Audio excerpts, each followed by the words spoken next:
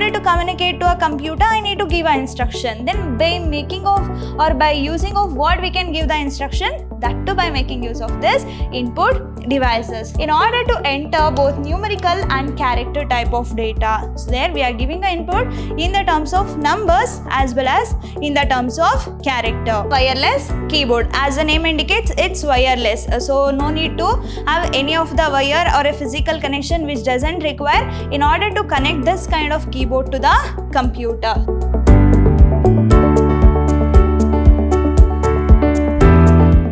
Hello everybody, a warm welcome to one and all. Welcome back to the session 2 of chapter 1 in the unit 2 of BCA's first semester subject called Fundamentals of Computers. I'm Rohini TS, Department of Computer Science, Vidhyaashram First Grade College, the Temple of Excellence, MYSURU. So before getting into our today's session, we'll just have a quick recap of our previous session. In the last session of this unit, we had a discussion regarding functions of computer. There we had a discussion how the input is given to the computer, how the processing has been done, and how data and information will going to be converted into output, and also how it will going to be stored in a computer's memory. Everything that we have learnt in the functions of a computer, and also we got to know regarding what is microprocessor and what are the different terminologies with respect to that microprocessor you are supposed to remember.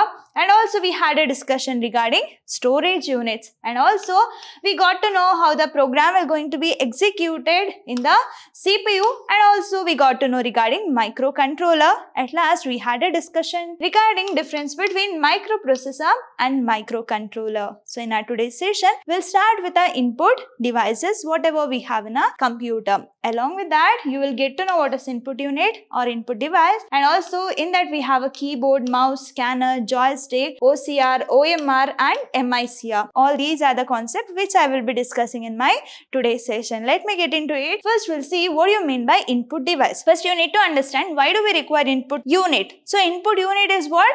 Collection of one or more input devices, and input device will going to take the data from user, and that data will be fed to the computer in order to do the processing. For that reason, we require this input device. Mainly, it is going to connect external world to the computer. So, in order to communicate to a computer, I need to give an instruction. Then, by making of or by using of what we can give the instruction, that too by making use of this input devices. So that an input device is used to feed the data into the computer. In order to give a data as an input to the computer, we require this input device, and it's capable of converting data into a form which can be recognized by a computer. So we have to give an input which needs to be understood by the computer, and computer has to produce a resultant which should be understood by the user. So in that concept here, whatever the data that we are giving should be understood by the computer, then only it is able to do the processing. And also here we have several types of input devices. For example, you can take the keyboard, mouse, and also we have a trackball, joystick, scanner, light pen, barcode reader, and then OCR, OMR, MYSURU. So list goes on like that. Fine. So these are the input devices. And also you can see the note, the device which is used to accept the data and instruction from the user will be considered as what? Input device. That input device is taking a data from the user. The data and instruction will be taken by the user by making use of this input device. We'll see the first one. In that we have a keyboard. Keyboard is what? Most commonly used, and it's mandatory somehow in order to work with a computer system. The most common input device is what? Keyboard. Mainly it is going to helpful for us in order to enter both numerical and character type of data. So there we are giving the input in the terms of numbers as well as in the terms of character. So here you can see the image of keyboard, right? So and also it's like a mechanical typewriter. It is going to have a alphanumeric, both alphabets and numbers will be there along with the special keys and punctuation keys, and also it includes the functional keys in order to perform a specific task. And also this keyboard will going to contain 101 keys or 104 keys. So in general up to 111 or 108 keys will be there in the keyboard. That will be based on the type of keyboard that we are using. And also it will going to detect the key which is going to be pressed by the user, and that is generating the correct corresponding ASCII code. That is what? American Standard Code for Information Interchange. Whatever the characters we have in a keyboard, every character has its equivalent ASCII code. So whenever we are pressing any of the keys in a keyboard, that will be converted into its ASCII code. Then that value will be again converted into binary number, which can be easily understood by the computer, which can be recognized by the computer here. This is how keyboard will going to work. And then what are the different types of keyboards we have? So we have 5 types of keyboard. Under that, first one is what? Standard keyboard. And also we are calling this keyboard as what? QWERTY keyboard. Why? Because in the first row of a keyboard, first we have these 6 letters. That is what? Q, W, E, R, T and Y. That is why it is considered as what? Standard keyboard, and it is also considered as what? QWERTY keyboard. And mainly it is going to have the alphabets or keys up to 105 or 108. We'll see the second type, that is ergonomics keyboard. So whenever we are using keyboard for most of the time, or whenever we are using it for longer time, and that can cause some stress to the muscle. In order to reduce that muscle stress of a arm, there we are going to have this ergonomics keyboard. So mainly as per the study of method that can reduce the stress on the muscles in order to avoid repetitive strain injury. So that may cause certain diseases to the muscles of an arm. That's why it needs to be, that means we have to take care about that. In order to reduce that stress on the muscle, we are going to use this ergonomics keyboard. It is mostly deals with optimizing posture and technique while working, so that the work can be carried out in the easiest manner. So here you can see the ergonomic keyboard. It will going to reduce the stress on the muscles of an arm. Next we have a wireless keyboard. As the name indicates, it's wireless. So no need to have any of the wire or a physical connection which doesn't require in order to connect this kind of keyboard to the computer. So it is a keyboard that does not need to connect to the computer via wires, and also it makes very convenient for the use of a keyboard and very comfortable. So if there is no wire connection in between the keyboard and mouse, so you can port it and you can use that with comfort. And then wireless keyboards use the Bluetooth or IR, that is infrared rays, in order to connect to the computer. Then how we are going to build a connection between the computer and keyboard? By making use of this Bluetooth or by the IR or infrared rays. So these are the 3 types. Next we have a virtual keyboard. As the name indicates, which is not physically present, virtual in nature. That is what? One of the application software. So by making use of that software, we can let that software on the floors or on the any of the surface. Then we can use the keyboard as it is physically presented. So it is a software device that let to use the input data just like hardware keyboard. So no need to have a physical keyboard. So by making use of this virtual keyboard, that is what we are using in our mobile phones. Those are all what? Virtual keyboard. In that will going to open up as an application and can be controlled by a mouse or via touch screen. So that is what we are having in our mobile phones. That's what considered as what? Virtual keyboard. So here you can see the image of that virtual keyboard. Next we have a compact keyboard, which we can see in the laptops are considered as what? Compact keyboard. Why? Because these are slim and usually do not have the numeric keypad. So it doesn't contain any special numeric keypad in the keyboard, and that is present on the right side of the keyboard. So that is not there in this compact keyboard, and also mainly we are going to use this kind of keyboard in the laptops. So these are the different types of keyboards which we can see. Next what we have? Mouse. Next input device is mouse here, and this is also one of the most commonly used input device, and it will going to control the movement of the cursor on the display screen. That cursor will going to specify the particular location in the computer.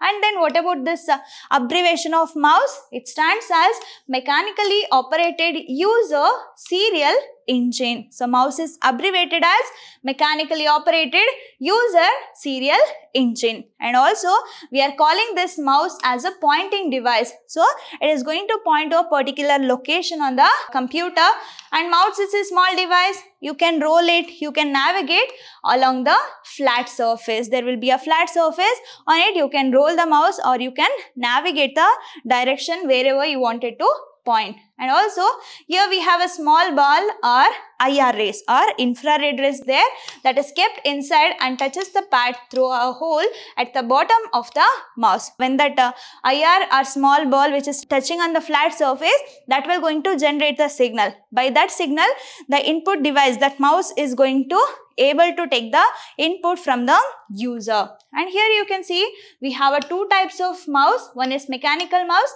and optical mouse. So this is mechanical mouse, this is optical mouse. Fine. So whenever you see this mechanical mouse, at that time you can see one rubber ball is there. So when that rubber ball touches on that flat surface, then it will going to generate the signal. But in the optical mouse, it is going to deal with a Bluetooth or IR or infrared rays. So when it is touching on that flat surface, at that time it is going to generate the signal. So in the mechanical mouse, this mouse has a small rubber ball underneath that moves against two rollers as it passes across a flat surface. With the help of this will going to generate a electrical signal. Then we have a optical mouse. That mouse has more accuracy than this mechanical mouse, and also it has no moving parts. So here we are not using any of the balls or any of the physical things which is not going to be there in the optical mouse. So it has no moving parts. That uses a laser in order to detect the movement. So then it will going to find out the location, then it is going to help us in order to do the pointing object. That's all regarding what? Mouse. What is the next input device? That's all regarding joystick. So if you look into this, then you will be what? Most fond of this joystick. Why? Because mainly we are going to use this joystick in order to play games. Fine.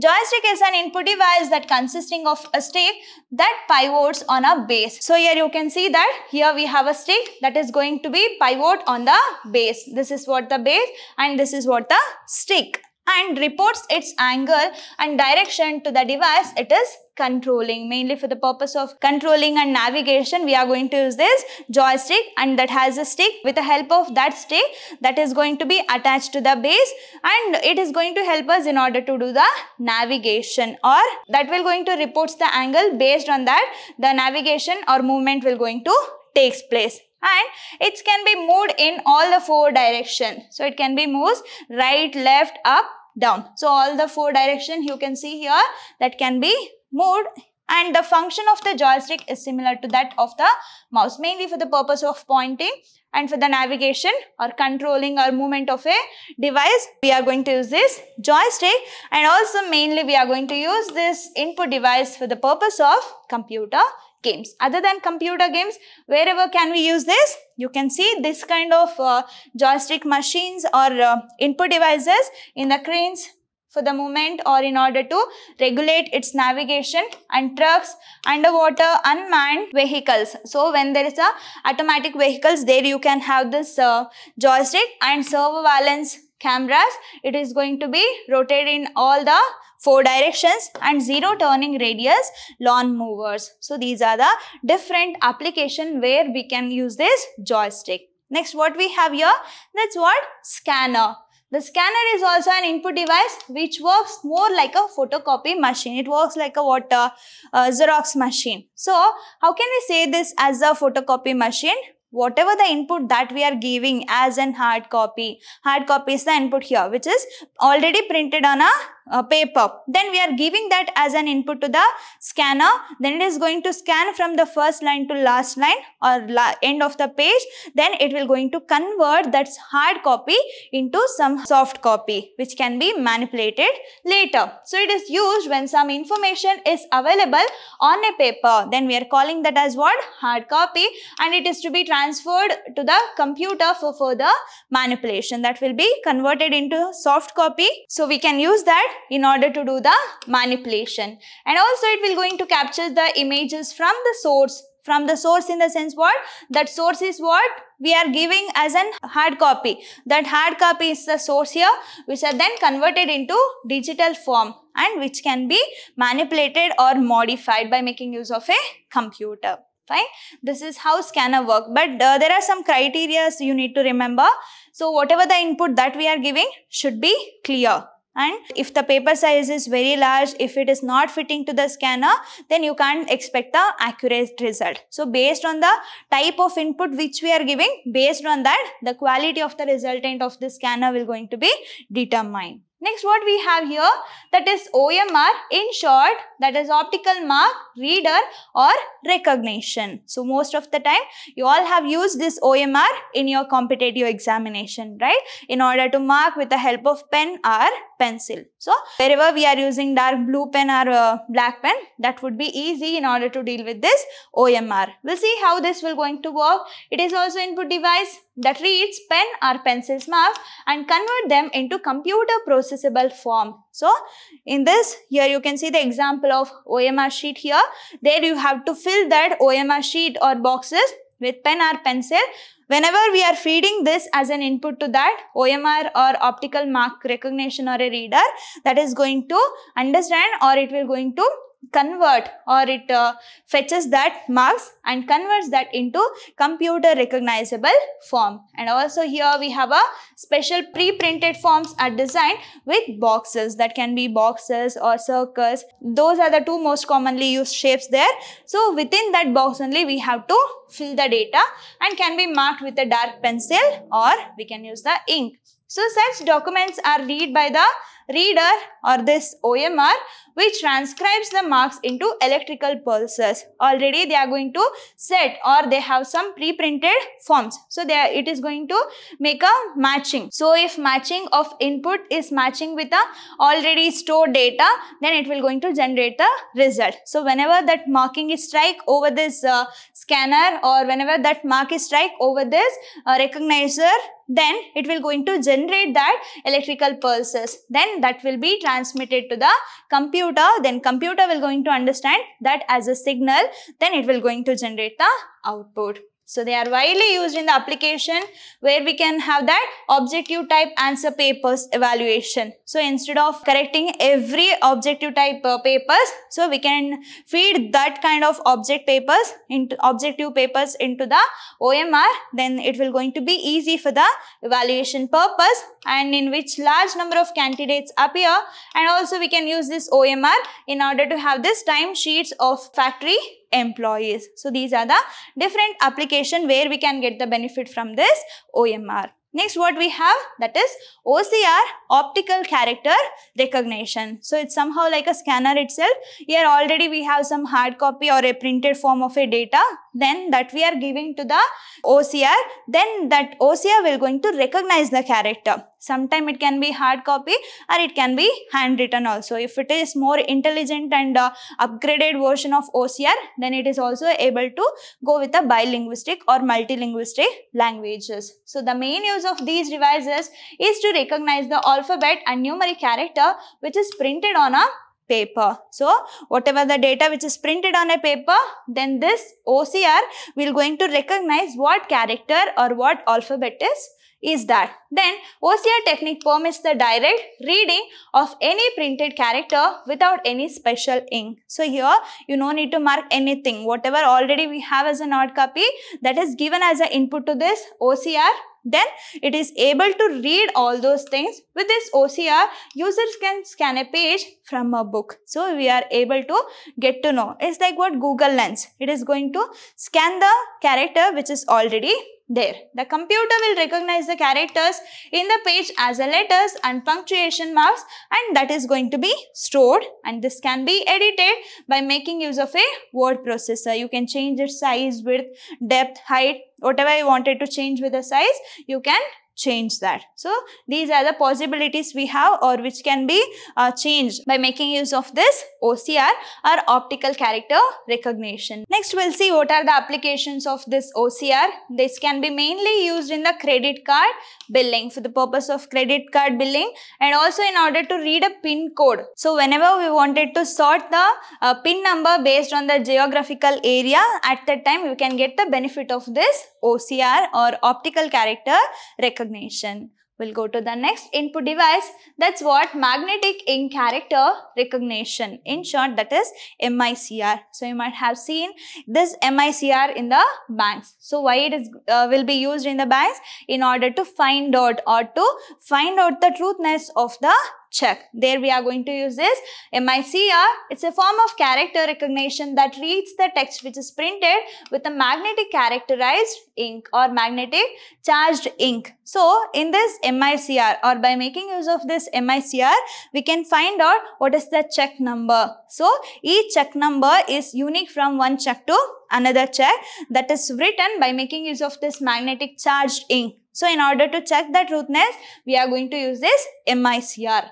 And also the shape of the character by sensing the magnetic charge in the ink, and that will going to be translated these shapes into the computer processed format. So that shapes which is written by making use of this magnetic charge ink will be recognized by this MYSUR, and that will be translated into machine or computer understandable form. And also mainly we are going to use this in the banks in order to process the checks. In order to find the truthness of a checks, there we are going to have this MYSUR, and the check can be read by making use of a special input unit which recognize the magnetic ink character. So in that check, the MYSUR code will be there, that will be recognized by this MYSUR.